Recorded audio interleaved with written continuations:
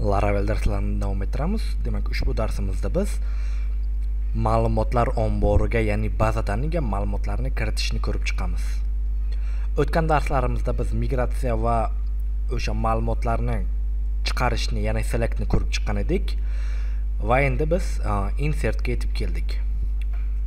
Insertning ishlash prinsipi, demak, o'sha bazadagi qandaydir bir tablitsa, ya'ni jadvalga ma'lumotlarni kiritishdan iborat.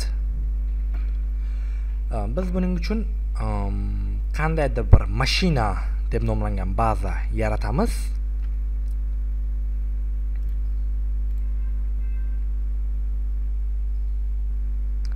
Tak, console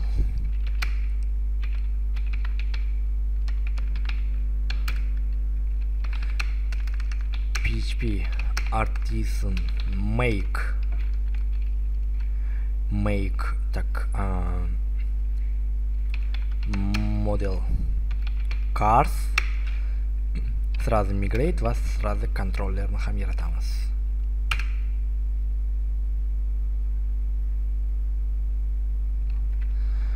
Demak, yaratildi. Mana cars controller va cars table. Va kelinki table string model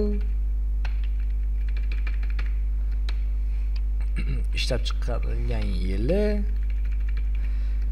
yurgan probegi, tak number format, tak integer va tezligi speed va database migratsiyasini amalga oshiramiz. PHP artisan migrate.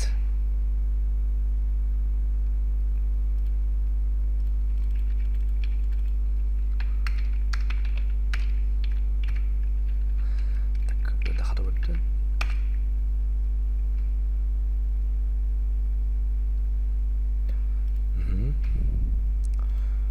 Ko'ramiz. Demak, mana cars.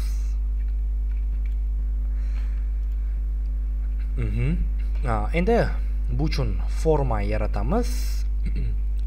Formani biz bootstrap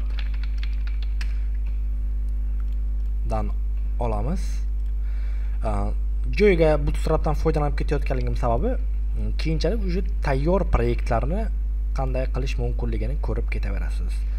Va biz resursni ichida viewda yangi cars.blade.php va darhol konteyner yaratamiz.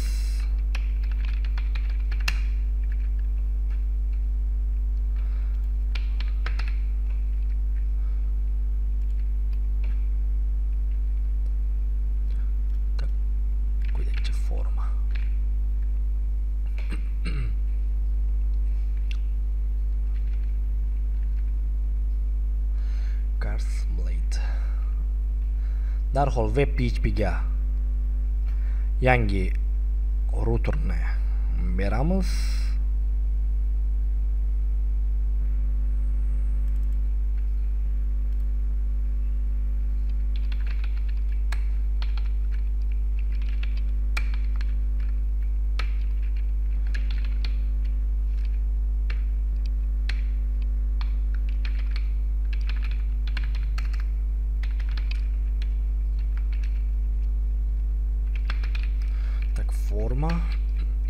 Formani esa cars controllerdan xuddi shunday metod ham yaratamiz. Public function form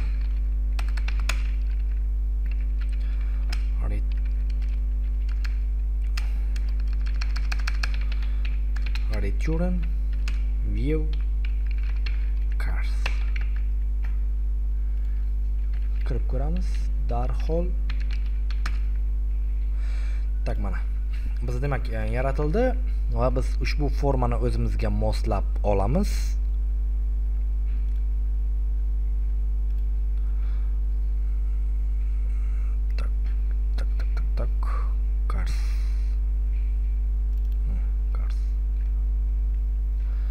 Demak, birinchisi bo'ladi bizga model type text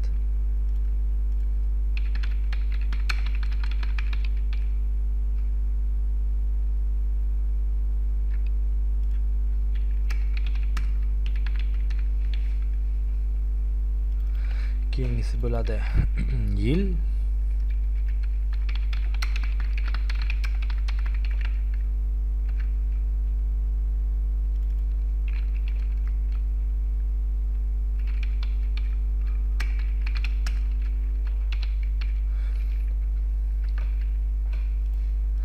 keyingisi probek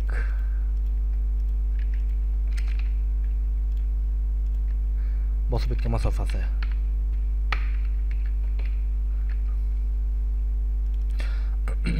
va probek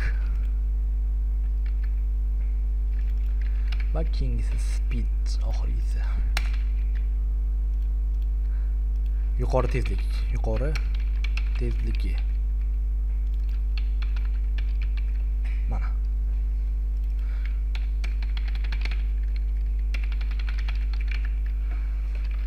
kiritish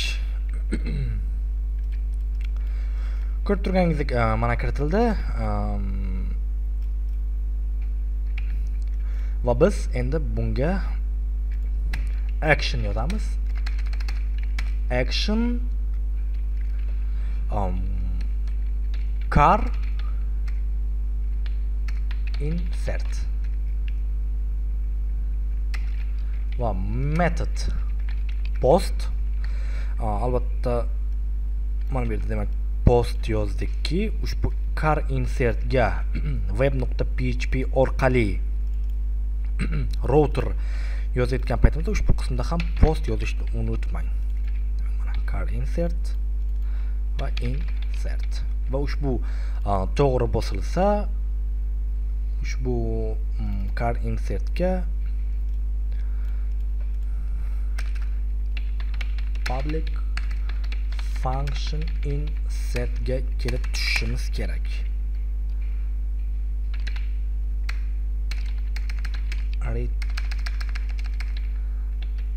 Return success.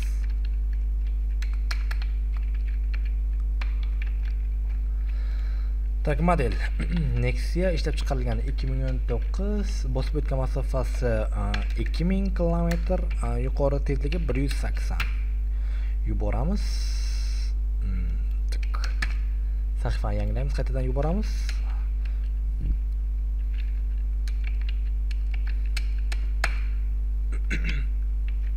Mana bunday xatolik. Bu xatolik nima? Biz formani yuborayotgan paytimizda Laravelni himoya vositasidan foydalanmadik. O'tgan darslarimizda aytib o'tganimki, Laravel o'zining stroyni, ya'ni o'sha o'zining doimiy himoya tizimiga ega deb, Sierus tizimiga. Biz demak ushbu Sierusni ishga tushiramiz. Buni qanday? Buni formaga biz ulaymiz. Formaga ulash uchun biz quyidagcha cars blade ga kirib, forma ochilgandan so'ng quyidagcha crf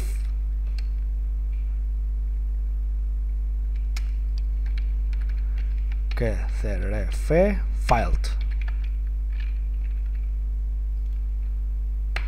va endi buni ishodni kodini ko'radigan bo'lsak, tak viewda xatolik. Qayerda viewda?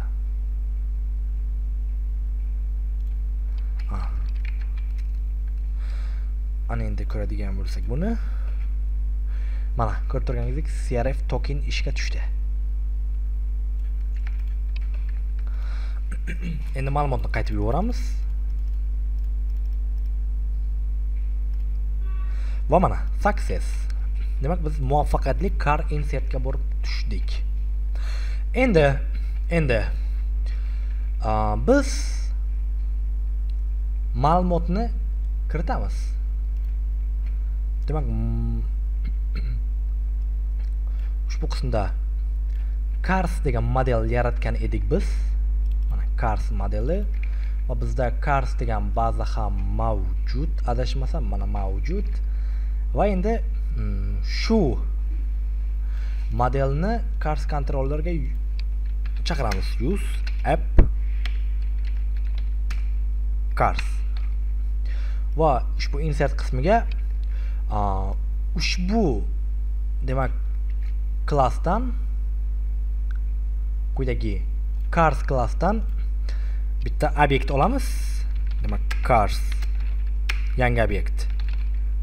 Cars obyekt olindi. Endi kelayotgan demak ma'lumotni haqiqatan ham kelyaptimi yo'qmi ko'rish uchun DD orqali ko'ramiz. Mana. Demak haqiqatan ham ma'lumot kelyapti. Post demak bizda Laravel bo'lgani uchun Laravelda o'zi stroyni o'zini maxsus qabul qilgichlari bor. Bu ham o'sa request va demak quyidagicha request xizmatchi so'zidan so'ng qandaydir bir o'zgaruvchi nomi. Xohlasangiz A, xohlasangiz B, xohlasangiz request. Endi tushunarli bo'lishi uchun request qo'yib qo'yaman. O'zi ham shuni tavsiya etadi. Va endi DD dan so'ng mana shuni ko'radigan bo'lsak, bu yerda bizda quyidagicha mana shuncha demak ma'lumotlar ko'rinib ketdi va buning ichida bizda mana bu request va parametrsda aynan bizga kerakli ma'lumotlar bo'ladi. Bu token demak o'zi avtomatik holatda jo'natilyapti. Buni bizga aloqasi yo'q. Qachonki token kerak bo'lsa, bu faqat formani himoyalash uchun va biz yuborayotgan ma'lumotlar quyidagi 4 ta ma'lumot. Demak, davom etamiz. Endi carsni har cars demak obyekti orqali barcha php my adminga kiradigan bo'lsak, quyidagi demak ma'lum demak yacheykalarni to'ldiramiz. Cars model teng request, ya'ni bu ushbu post bo'lib kelayotgan input va model. Demak bu post jarayonidan kelyapti.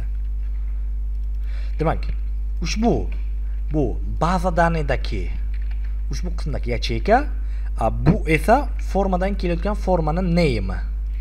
Mana quyidagi. Chalkashtirib yubormang. Demak probek bu yoqda va bazadan ham adashmasam probek va speed klassda ham bir xil. Speed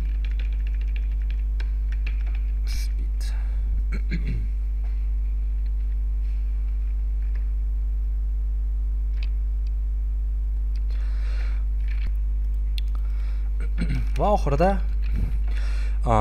Laravelni maxsus xizmatchi so'zi demak database builder cars dan so'ng save metodini ishlatsangiz ushbu qismdagi barcha ma'lumotlarni bazaga kiritadi. Va bizga muvaffaqiyatli qo'shildimi yoki yo'qmi bilish uchun bitta sessiya yozib olamiz. Sessiya yozish ham flash sessiya yozamiz. Session flash demak success bo'lsa mashina muvaffaqiyatli qo'shildi desin.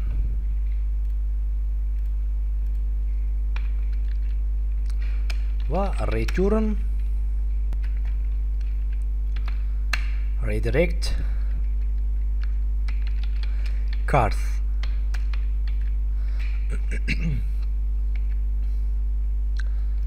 ishlatib ko'ramiz.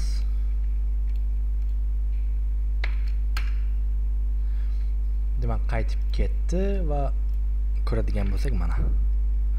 Ko'rib turganingizdek, qo'shildi. Endi bizga yagona qolgan ish, mana shu yerda ma'lumotlar muvaffaqiyatli qo'shildi degan alertni chiqarib qo'yish. Buning uchun yana o'sha bootstrap alertsdan foydalanamiz.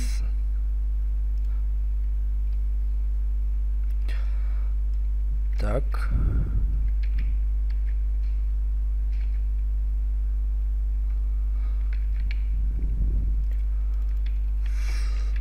Success yashili.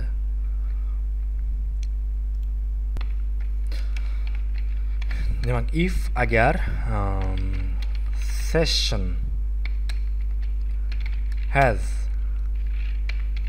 success, ya'ni quyida qismdagi success mana bu.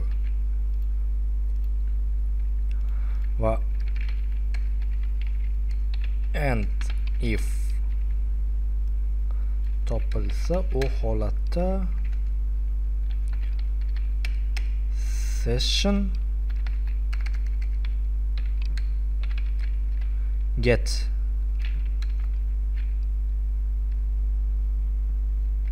success. Ushbu qismda ham quyidagicha.